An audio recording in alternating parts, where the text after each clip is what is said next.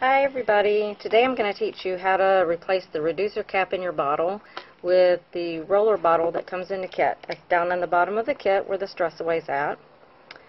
And so all you're going to do is take this cap off. I just slide my fingernail right underneath this plastic piece and pull it out. It pops right out. And then you're going to take the roller. Just set it in the top of the bottle. You don't have to push it in there. Then you're going to take your cap, screw it down on there, and then when you pull it out, it's all pushed down in there. And then when you get ready to remove it, it's very easy. Just take the edge of the cap, slide it up against there. See, it pops right out. And then you're going to take your reducer cap, push it back down in there, and screw the lid on. That's it. Thanks.